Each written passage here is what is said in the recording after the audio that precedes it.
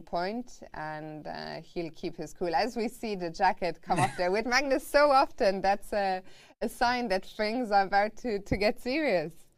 It is. And you said he is going to remain cool. He wants to. He's getting a little hot, I guess, in the jacket. But either way, I do agree with you that Magnus, he's not going to go all out from the very first stage of the game. But as we've seen, for example, against Andrei Yesipenko last year, he plays very aggressively in certain moments. And that game, it backfired. We'll see how it goes today. But from the perspective, I want to win with the black pieces. This is the opening you clearly would want. It's chances for both. King in the center for black, castle king for white, but open C file, and pawn can go to B4 as we we're mentioning. So both sides have their chance, even if white initially